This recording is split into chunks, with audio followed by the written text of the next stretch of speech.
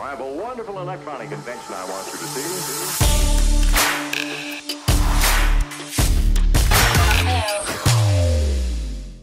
This is James Mathers at NAB 2019 for the Digital Cinema Society and Studio Daily. I'm here at the Avid booth, and Rob D'Amico is going to tell us about everything that's new with Media Composer.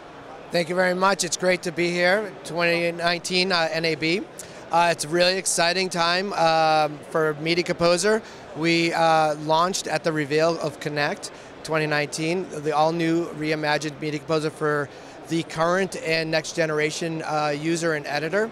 It has a huge new user interface that's much more intuitive, removes clutter from that single desktop type of laptop editor, as well as a next generation Avid media engine to really heighten and accelerate the workflows for high-res media up to 16K, all the way to high-definition media with 32-bit floating point color pipeline. That's all new in this Media Composer. Along with that, the ability to distribute rendering and transcoding off to a network system. So you can spend more time being creative and stay in that creative storytelling mode while your systems on your network are doing your rendering and transcoding.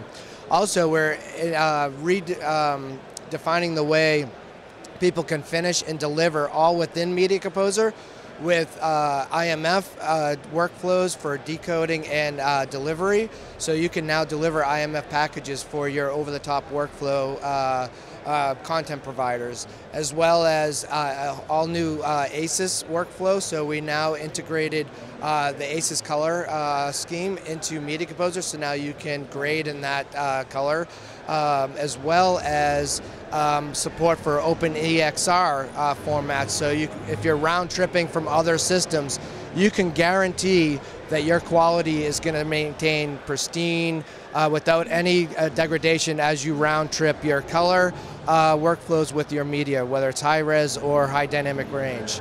Also, we're customizing our tool set to be able to adhere to the role of your team in your organization. So with Media Composer, a next tier version of Media Composer with Media Composer Enterprise, you can actually customize your UI based on the role of the person contributing to that production. So if you're a logger, you may not need to export, so you could actually, from an administrator level, remove the ability to export. So it's a way to secure your content as well for the production team, as well as minimize any mistakes that you can only allow certain project types to get created, or minimize the amount of codecs to be used for rendering. So we're the environment is using one consistent codec for that production.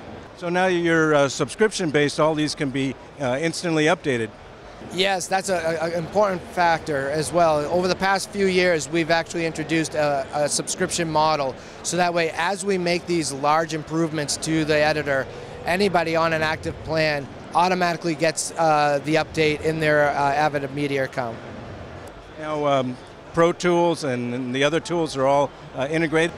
Yeah, so the subscription model is offered through all the products, creative products, so from Pro Tools to Media Composer to Sibelius, that by being on an annual plan, whenever a product gets updated with new capabilities, as we innovate new solutions to our customers, anybody on an active plan will automatically get those updates in their Avid account. So a complete post solution.